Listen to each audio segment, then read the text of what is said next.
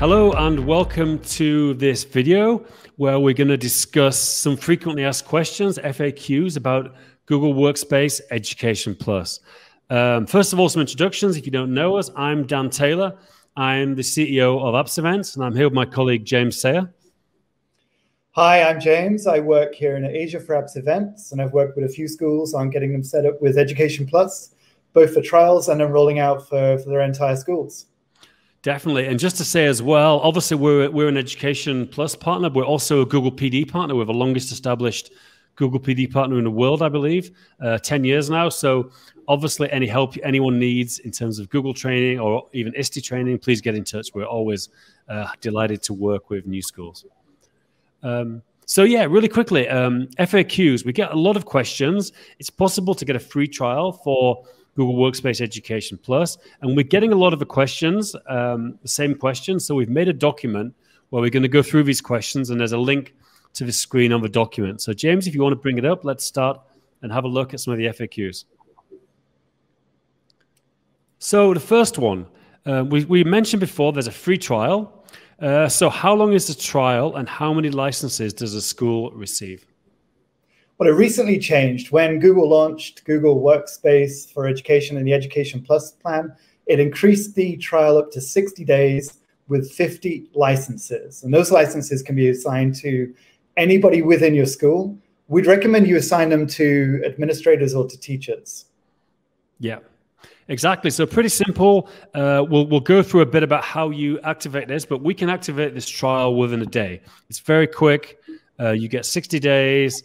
And yeah, try everything. So you get all the features, you get all the teaching and learning features, and you get the security admin features. I recommend to check out our other video on YouTube where we talk about our 5 favorite things as well about Education Plus. So James, what's next? How do the staff licenses get distributed? Right. So when you sign up for Education Plus licenses, Google is licensing based upon the number of students. So if you have a 1,000 student school, then you would obviously subscribe to 1,000 Education Plus licenses, and then staff licenses are issued at the ratio of 4:1. The staff licenses at that ratio are free. So with 1,000 students, you would be given free 250 teacher licenses. Yep, fantastic. I think that's pretty clear. But a lot of people say, well, okay, I've got more than a 1:4 ratio, 4:1 ratio.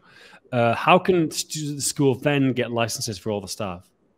Yeah, and we went through a scenario in the FAQ doc. You can probably see. Yeah, if you've got a situation where you've got 100 students, for example, and 50 staff, with 100 students and 100 student licenses, of course, you're only going to be getting on that 4:1 ratio. You're only going to be getting 25 staff licenses. What Google requires for you to get up to the 50 licenses or however many staff licenses you need, you just multiply the number of staff by 4, and that's the number of student licenses you need. But bearing in mind, to get the full domain licensing, which is what Google requires, at a minimum, you must have all of your active students licensed, and that is active students licensed. And that brings us quite nicely onto the next question, because people always say, can I just get licenses for part of my school, for the middle school, the high school? And that kind of leads on from what you were saying before, James.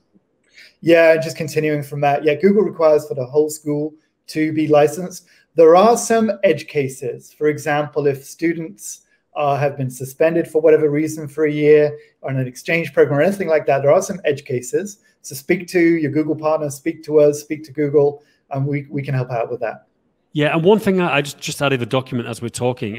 Some schools keep accounts live for X number of years after students graduate or X number of months, and these school leaver accounts do not count to the number. So don't worry if you've got these leaver accounts. I mean, basically, Google assesses it on what, let's say you've got your domain schoolxyz.com with a Google. It's everyone on that domain. So if you, for example, you might have different Google domains for your middle and high school and different Google instances. In that case, you could just get it for the middle school, but only if you had a separate Google Workspace instance for that middle school. If it's all on the same one, if you log on your admin console and it's all in the same place, you have to get licenses for all the students. Yeah, just to add on to that as well, in the scenario where it's a district of schools or a chain of schools, maybe you've got a school in Thailand and a school in Dubai, for example, One school may not be on Google. It may not be on Microsoft, and the other school is on Google. But you want to get the whole group of schools licensed. Speak to us, speak to your Google partner, and you can get information on how that licensing works, because it's a little bit different. It is a little bit different if those schools are under the same domain. In that scenario, because obviously you're not going to be licensing all of the Microsoft schools, but there is something that can be done. So come and speak to us and we can help out. Yeah, please talk to us. We've been helping schools do this, and we know exactly what to do. But it needs us to talk to Google, basically. So there's always some confusion. Like, obviously, is AppsEvents a Google partner? Can schools go direct to purchase this? How does that all work, James? Yeah, so the way Education Plus is set up is that schools do need to go through a partner or a reseller to access Education Plus. I've been working a lot of schools, and of course, schools want to be able to trust their partner.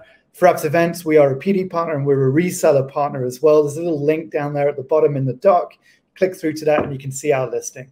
Yeah, absolutely. You need to be with an official reseller with Google. Yeah, and remember, it's a bit confusing because there's also the teaching and learning upgrade where you can purchase yourself via the admin control panel using a school credit card or your own credit card. But this one, the Education Plus, which actually we do recommend because it covers all your students, is only available through a Google reselling partner. Yes, that's right. I mean, it is good that administrators can now go into the admin console and get those teaching and learning licenses. If they just want a few for a few of their staff, that's a great way to go. Definitely. Great. So why does the school need to transfer the account to AppsEvents? This obviously looks a bit scary. When you log on as a reseller, you get a code and it says you've got to give a reseller access to your domain. But we can hopefully mitigate some of that. So obviously we don't want to get access to your domain. How does this work, James? Yeah, exactly. I'm speaking to a lot of schools, and the first question is, why have I got to transfer my account? What you're actually doing, you're essentially making a connection with the reseller when you're doing that. And there's two different stages to this. When you assign your account to your reseller does get access to your account and to your admin console. Now, you may want that because you may want your reseller to help you assign licenses within your console. If you have any concerns about that whatsoever, it's very, very easy to turn off that admin access. During that whole process of transferring your account to your reseller, there's a number of documents, privacy policies, and so on that Google shows, which you can read through so you can see in detail all of the access. But if you ever want to turn off the access, it's very, very simple, just to deselect a checkbox in your admin console. I think we'll show this maybe at the end of this, Dan. We'll go through that process. Sounds good. Sounds good. Fantastic. I think that's pretty clear.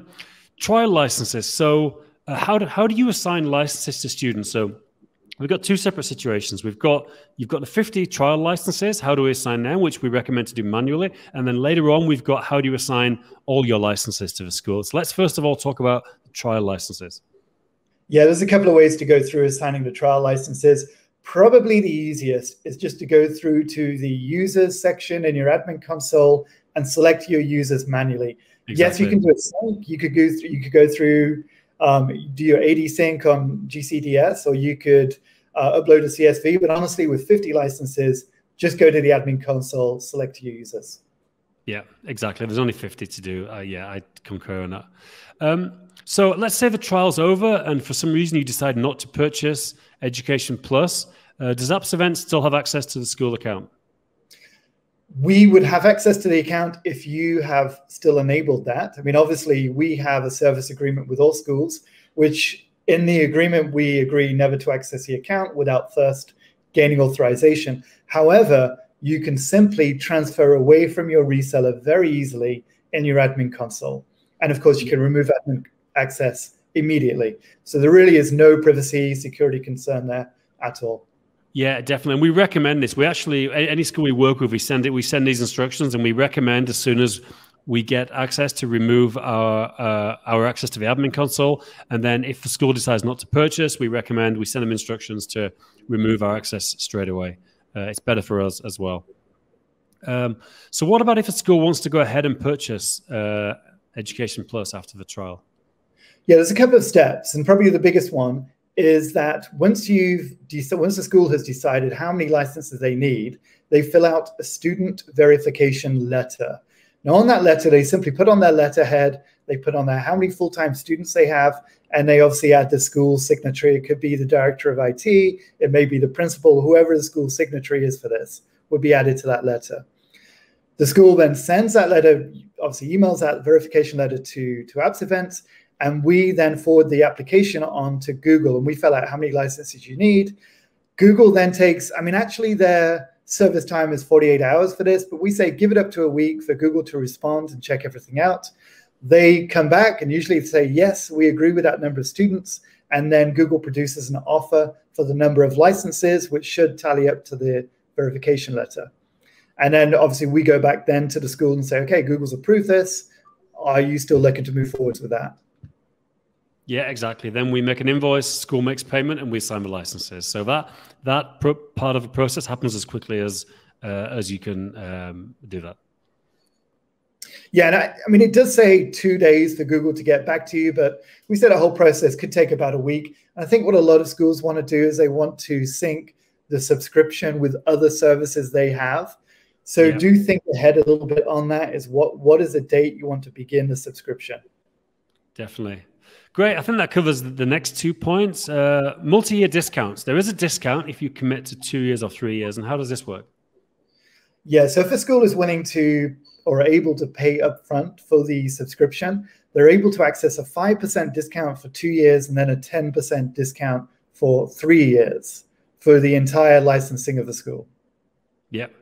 But important to say, we have to invoice in advance for the 2 or 3 years. So if you're willing to do this, it's great. You get a good discount, but we have to invoice in advance. And that's a good deal, you know, in case Google ever increases the price. I don't think it'll happen, but you know, you're locked into this price for 3 years.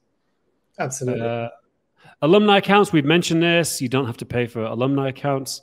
Assigning licenses. So we mentioned how to assign your trial licenses, but how do we recommend to do it if, you know, once you've gone live, you paid for Education Plus, you've got maybe 1,000 licenses to do. Do you want to jump and show this, or should we just show this on the screen, James?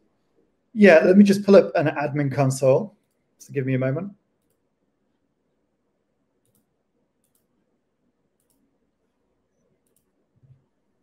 Okay, so assigning licenses. Well, obviously, we've got an admin console here. This is just a training domain, so there's nothing to worry about privacy here.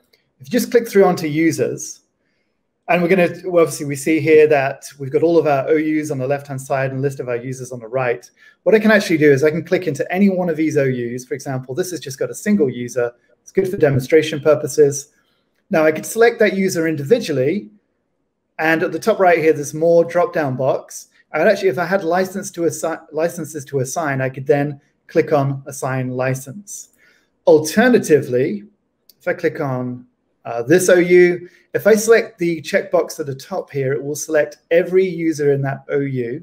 Then I can simply click on the More dropdown. Oh, actually, it appears here. Assign Licenses at the top here, and you click on Assign Licenses, and whatever licenses you have enabled on your domain, you can then assign those to that OU. Fantastic. Great, James. I think we're almost at the end. Is there anything else you want to show from the admin console while we're here? Yeah, I think we're going to have a quick look at managing your account. So let me just hide this so we can see a little more easily.